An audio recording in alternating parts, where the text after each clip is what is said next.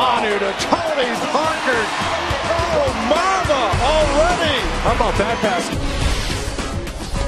Plays it off for Matt Barnes. He was hurt most of last year. Bad pass. Alone is Phillips. He's going to leave it for Griffin.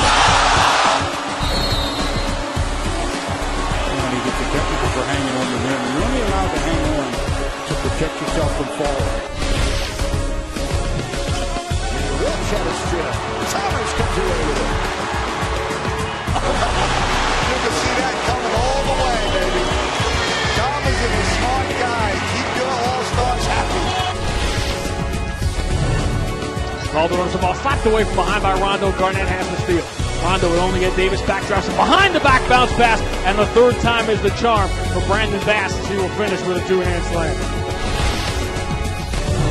Lakers go at each other. Look out underneath. Here we go. Slam dunk.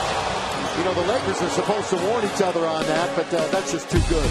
They've already said it's going to be Lob City all season long in Los Angeles with the Clippers, and there was another one.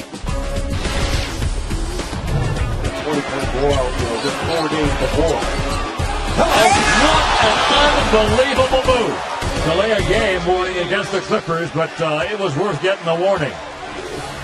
Kevin McHale used to go up and under, but he never went up and under and up like this.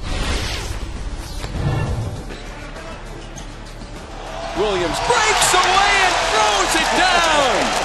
Ricky Rubio sets up the rookie, Derek Williams, and he smashes it home.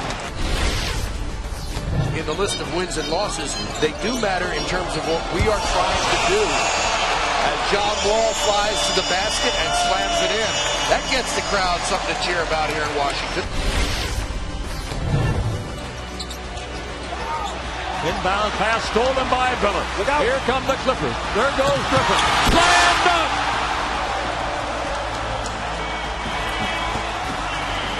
The fans are standing in appreciation. They love this young Clipper basketball team. Here's McRoberts, expects to get some significant minutes, gets another great pass from Glover. Just under to Powell, showtime, slamming it home, and this crowd loves it. That is just good basketball.